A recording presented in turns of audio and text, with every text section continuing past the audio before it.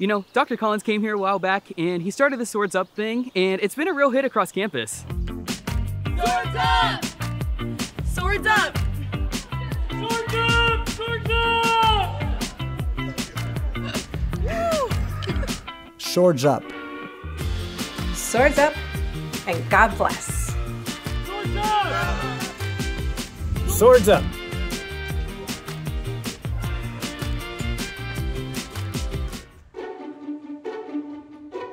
Swords up! Swords up! Swords up! Swords up! Swords up! Swords up!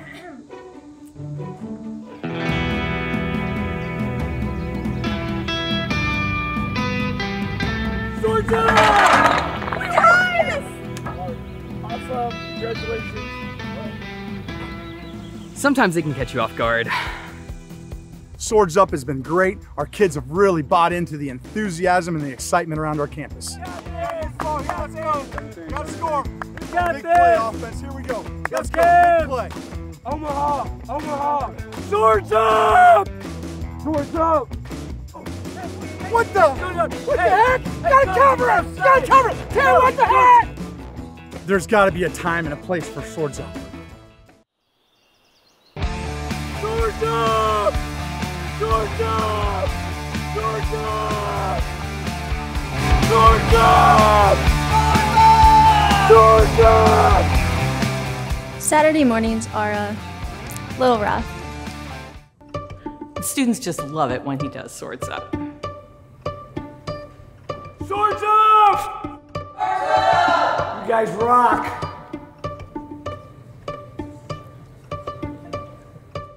It's really a beautiful distraction. Swords up, Cav Nation, swords up. In this pandemic world, we begin anew on a mission that never stops. For an education, as you know, we must be calm and carry on.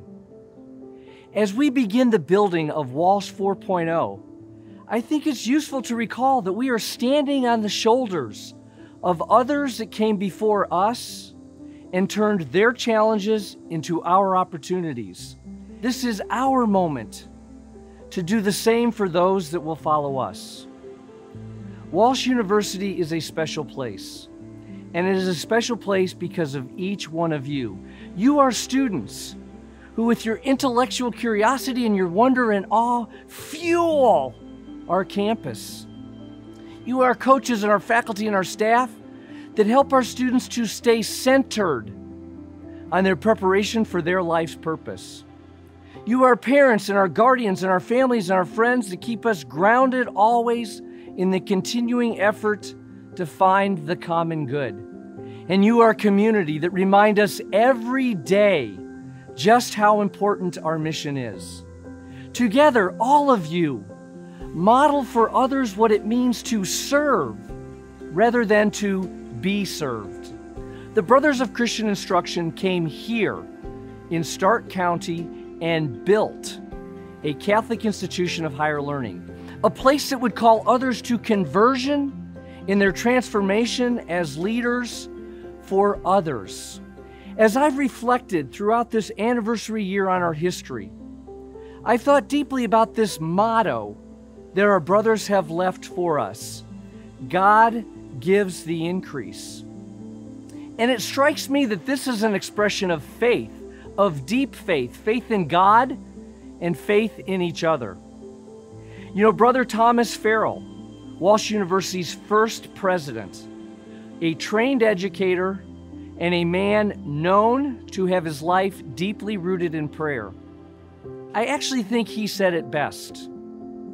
An institution of higher education is great by the quality of the student it produces.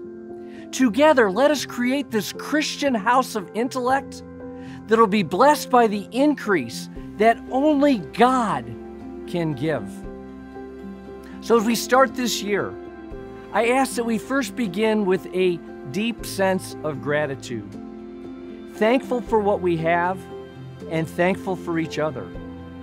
But I think it's equally important that we have a deep and abiding sense of humility, that as we seek to understand how important what we do is and just how good we are, that we ensure that we set aside all forms of pride, because we know how easily that can actually blind us to the real capacity to transform hearts and minds of each one of our students. You know, if you think back to American history, perhaps your own experience learning American history, you're likely to remember learning about Daniel Webster.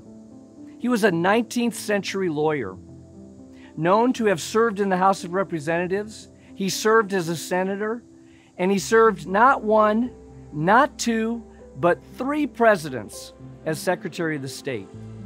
He took on a case for $20, and it turned out to be a lot tougher than what he thought it would be.